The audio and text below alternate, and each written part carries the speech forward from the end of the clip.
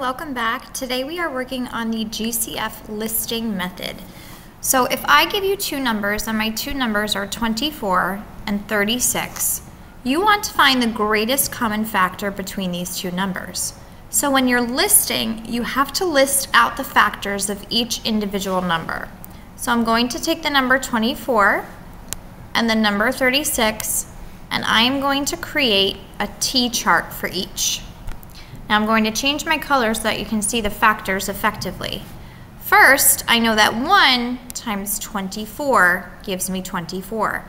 Now what I'm going to do is I'm just going to keep going down the number line.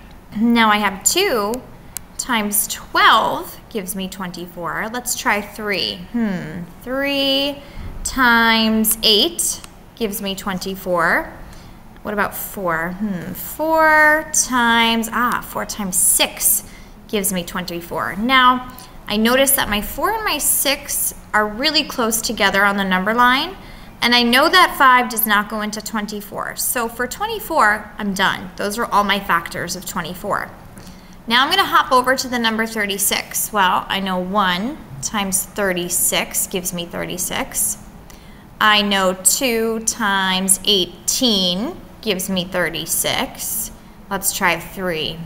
3 times, let's see, 3 times 12? Does that work? It does. That works. 3 times 12. What about 4?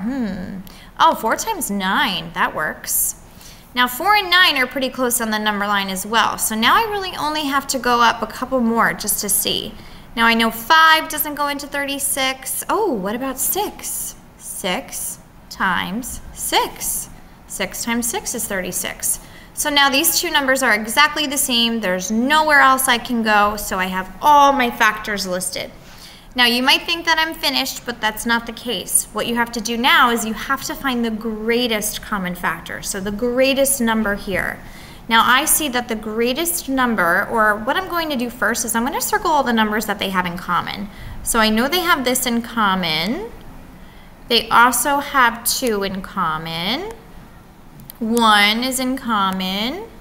Wow, they have a lot in common. 4 is in common, and 6 they have in common. Wow, they got a lot of numbers in common. But there's only one number that's the greatest, and that number is 12. So your greatest common factor for 24 and 36 is 12. Hope this helps, and I'll see you on another video by Modeled for You.